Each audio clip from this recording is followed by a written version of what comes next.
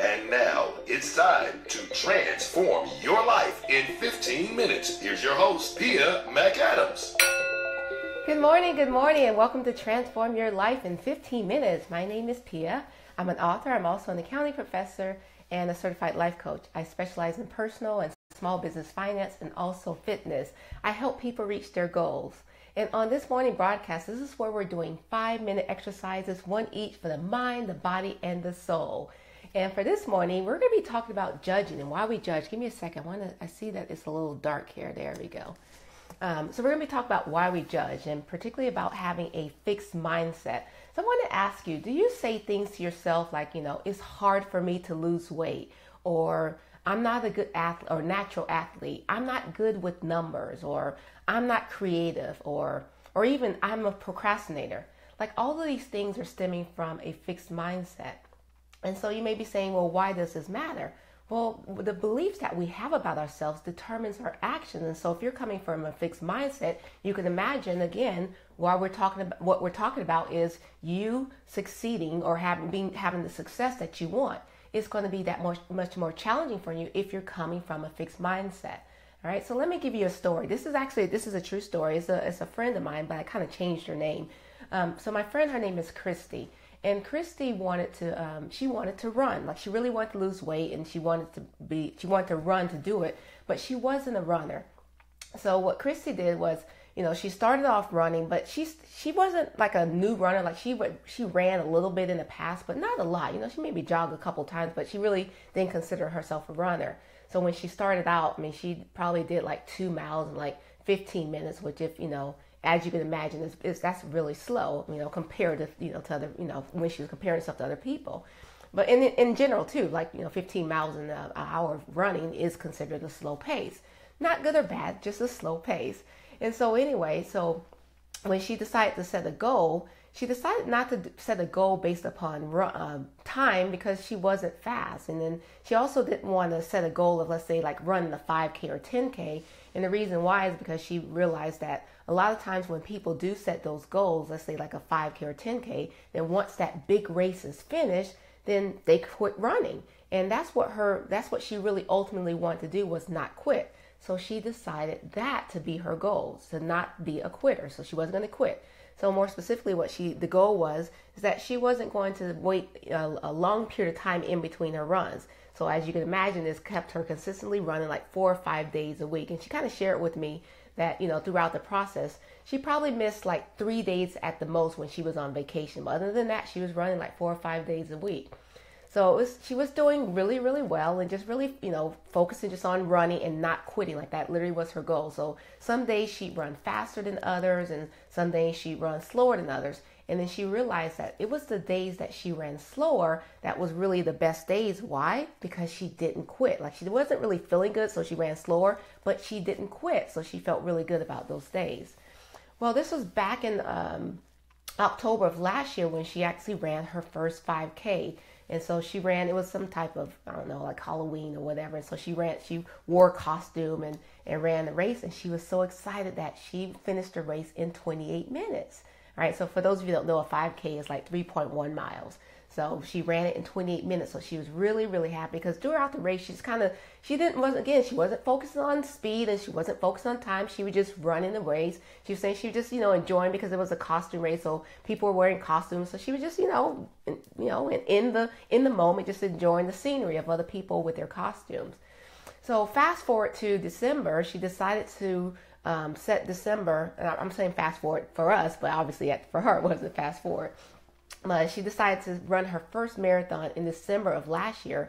And so she hired a coach. And when she first started on the journey of becoming a runner, or of running, she didn't consider herself a runner. And then who would have thought, like, within that year's time frame, she was running 4 or 5 days, started off running 4 or 5 days. Now she increased her running time. She was also running like up to 100 miles a month. And she even hired a running coach, and she became a runner. She considered herself a runner. Now, the reason why I'm saying this is because think about her process when she was going through the whole thing. The thing is, she was focused on the process and not focused on the result. So in other words, she wasn't focused on trying to lose weight. She wasn't focusing on trying to have a best time. She wasn't focusing on the actual race. She was focusing on the process of not quitting, of enjoying the times that she was running. Okay, so again, by having a fixed mindset, if you have a fixed mindset, you're going to be focusing on the results. You say, well, why does this matter? Well, again, you're going to be focused on the results. You're going to be doing things like you're going to avoid challenges. You're not going to put in the effort. And, for some of us, when we think in terms of how we are as a people, let's say, I'm not talking, let's say good or bad. We tend to always think, consciously think that we're good people or we don't have a fixed mindset, right? We want to say, like, obviously, I didn't talk about the alternative. The alternative is the growth mindset, which we'll talk more about tomorrow. And this is based, again, we're talking about mindset. And this is based upon a book by a psychologist called Carol Dweck. And she talks about the two different types of mindset, so a fixed mindset and also a growth mindset. So obviously we're talking about the fixed mindset.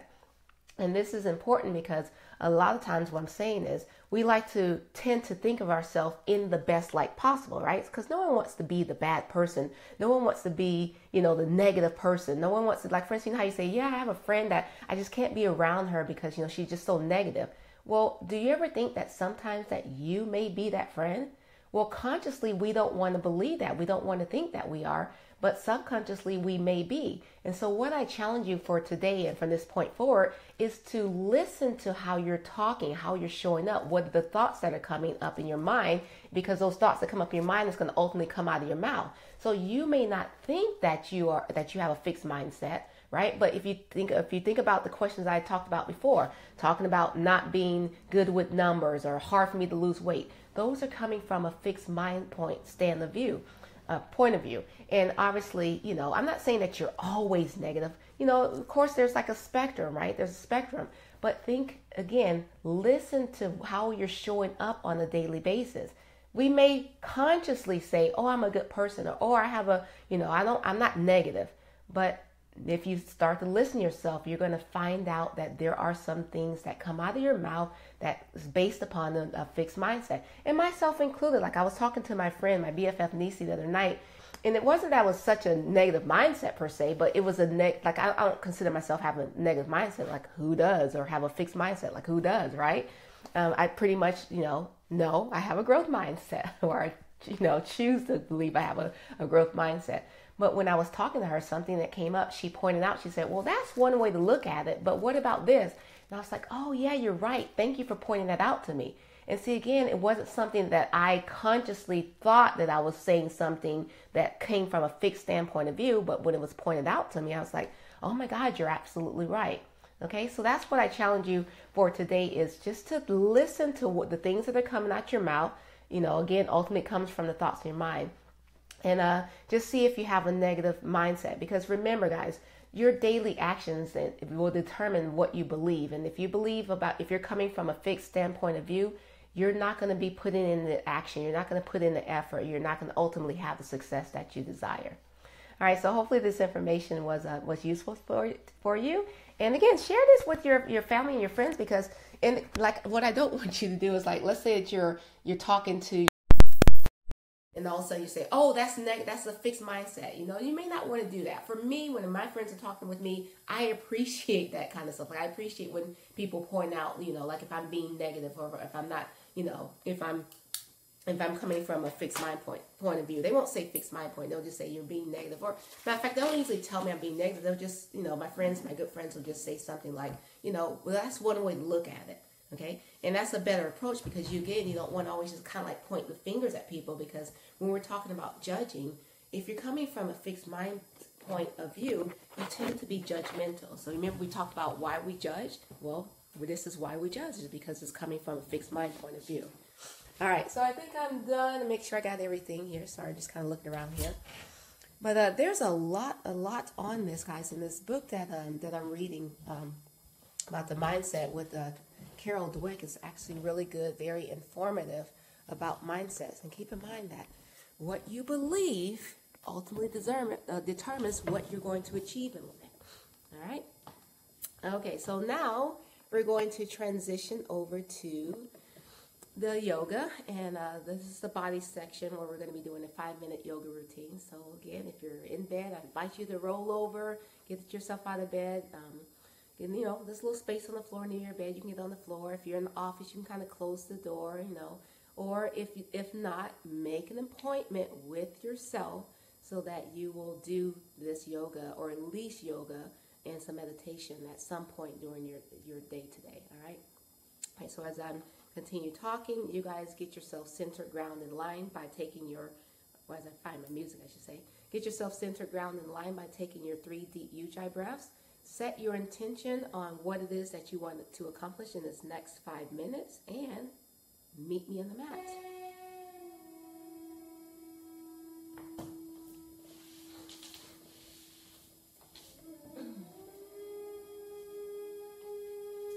All right, tabletop. Palms directly underneath your shoulders, knees directly underneath your hip, hands natural extension of your spine. Your fingers are spread out nice and wide, and your toes are uncurled and also spread out nice and wide. I want you to go internally inside of yourself and just see what's going on with you at this present moment. Not 5 minutes ago, not 2 minutes ago, but right now. Do you have any tensions, any strains, any stress that's going on inside of your body?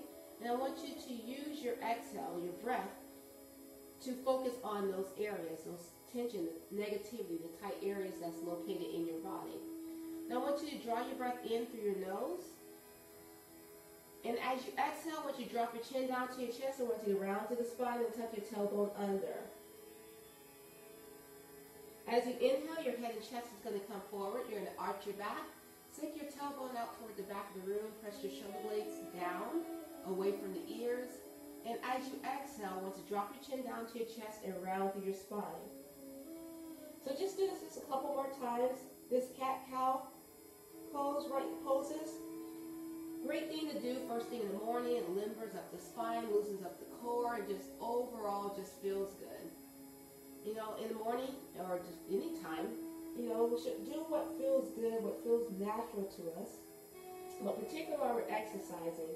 Because again, you want to avoid it if it feels good to you. If it's something that you dread doing, think about that fixed mindset, but also just think again about the process as opposed to the results. I'm feeling particularly tight this morning, so I'm just holding just one more breath. Go ahead and take a nice deep breath in. And then this time as you exhale, I want you to curl those toes under, and I want you to take it to downward facing dog. Adho Mukha Savasana. And start to pedal your legs. Loosen up those hamstrings. Keep your head in alignment with your bicep. You're pressing your chest towards your thighs and your knees. I'd like to remind you on the body positioning, because even for myself, we tend to develop some bad habits, things that we just do and we don't even realize that we're doing. So having a constant reminder really helps about the body positioning, particularly as it relates to yoga.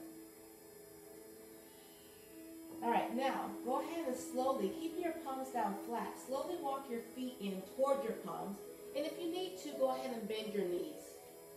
Once your feet reach up to the palm, I want you to slowly round yourself up, taking it one vertebrae at a time, making sure that your head is the last to rise.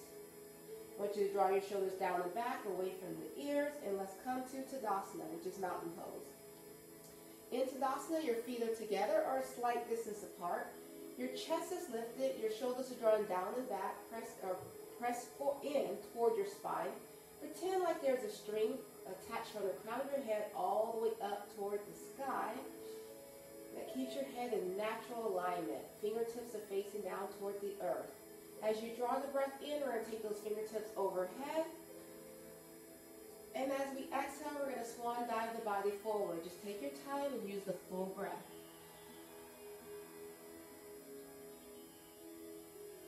As you inhale, you're going to look up halfway. Go ahead and flatten out your back. You're going to press your palms down flat. You're going to step back, right, left into the plank. As you continue exhaling, release your knees, your chest, and then your chin. As you inhale, you're going to come up to the cobra. Relax the shoulders, take them down and away from the ears. Again, I'm doing the full cobra, but feel free to modify by taking it down to the forearms. And as you exhale, we're going to curl those toes under and take it to downward facing dog. Just hold this for a couple breaths. Downward facing dog is an active rest. So whenever we're in this position, we're resting, but again, feel free to modify if you need to. All right, let's go ahead and step forward, right, left. Inhale, take it all the way up. We're going to arch back a little. Exhale, swan dive your body forward. Now look up halfway. Flatten out the palms, step back, this time left, right into the plank. Again, as you continue exhaling, release your knees, your chest, and your chin. Inhale up to the cobra, relax the shoulders. And exhale, curl those toes under and take it to downward facing dog. Now this sequence that we're doing now is known as the sun salutation. So we're going to go just a little faster now. Go ahead and step forward, right, left. Inhale, take it all the way up. Arch back. Exhale, swan dive the body forward. Look up halfway. Flatten out the back, step back into the plank. Release the knee, chest, chin, or you can chaturanga dandasana. Inhale, go to cobra or up dog. And as you exhale, downward facing dog. Now step forward, left, right. Inhale, take it all the way up, arch back. This time as we exhale, we're going to take it to the chair.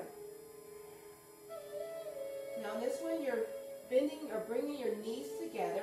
Your head stays in alignment with the bicep. Your palms are open up and you're sitting back, tailbone towards the mat. Go ahead and bring the palms together at the heart center. Exhale, twist over toward the right hinge so that the outer part of that left elbow is touching the right part of the knee. As you continue breathing, on the next exhale, you're going to open up the hand. So the right arm is going to go up and the left fingertips are going to go down toward the mat. Your gaze is following your thumb unless there's any strain or stress, then you're looking forward or you're looking down. Now go ahead and bring those palms together.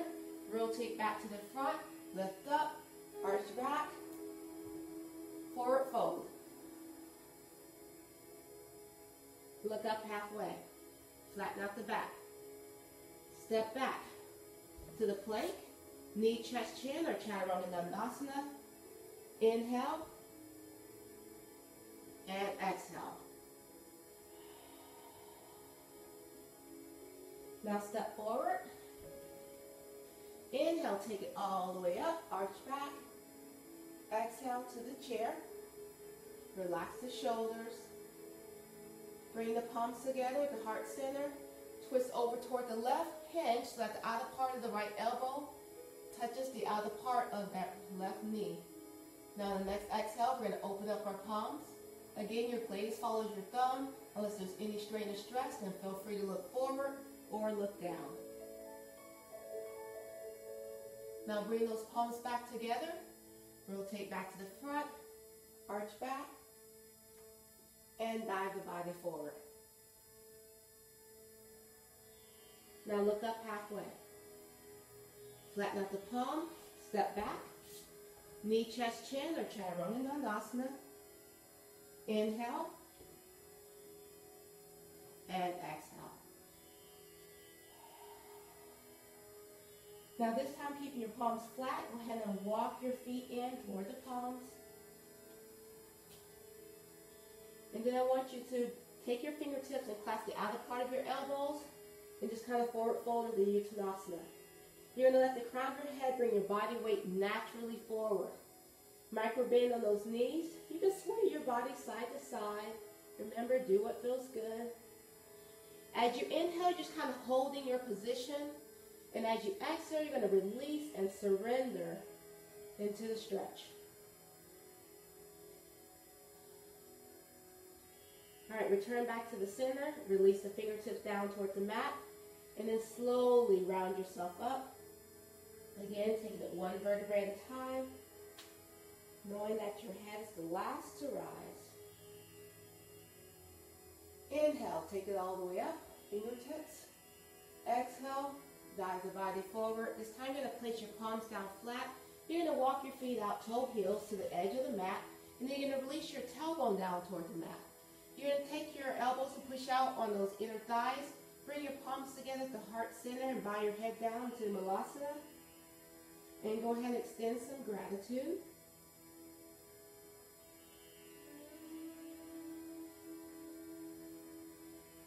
Now release the palms down to the mat and then take yourself behind and slowly start to transition yourself into a comfortable seated position facing the front. Making sure that you're on your sits bones and off the fleshy part of your bottom. Now go ahead and draw your breath in, taking a nice deep breath. And as we exhale, take the fingertips down toward the mat. Let's do that again. Deep breath. Inhaling through your nose. And exhaling.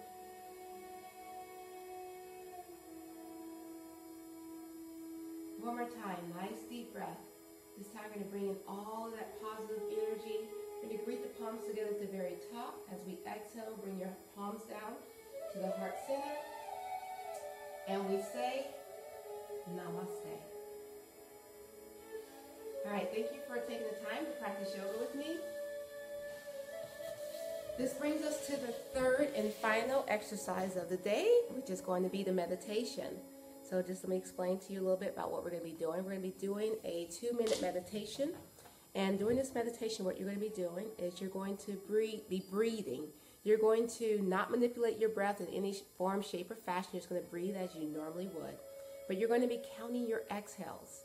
Okay? At any time while you're counting, if your mind becomes distracted by either outside noises or internal noises known as thoughts, then you're going to first acknowledge the distraction, and then you're going to redirect your attention, your focus back to your breath, and then you're going to restart your counting with the number 1. So for example, let's say that you're counting and you get up to the number 3, and then you realize there's something that you have to do today. So I want you to acknowledge what it is that you have to do today, and then redirect your attention back to your breath, and then start your counting all over with the number 1. Okay? So before we get started, as always, we're going to take our 3 deep ujjayi breaths, and we're going to set an intention. So a good intention to have today would be to make sure that you keep your focus for the entire 2 minutes. All right, so go ahead and take a nice deep breath, inhale into your nose, and exhale through your mouth.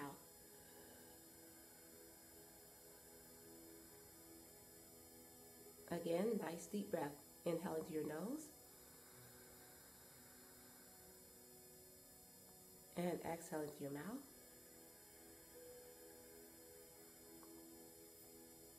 One more time, deep breath. Inhaling through your nose. This time as you exhale, go ahead and close your eyes. And begin counting now.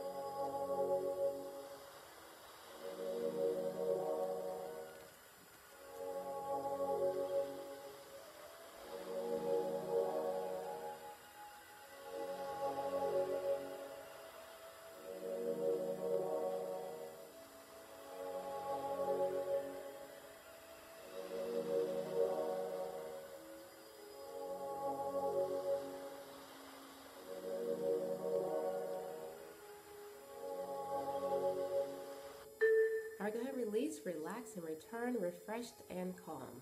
You've done something good for yourself today. I want to thank you for taking the time to meditate with me, and also thank you for watching this live broadcast of Transform Yourself in 15 minutes. Again, please share this information with your family and friends, because again, we're all hopefully in hopes of making the world a better place. And where does it start? It starts with you. Now, your word for today is stupendous. I want you to go out and make it a stupendous day, and I will see you the same time tomorrow. Bye.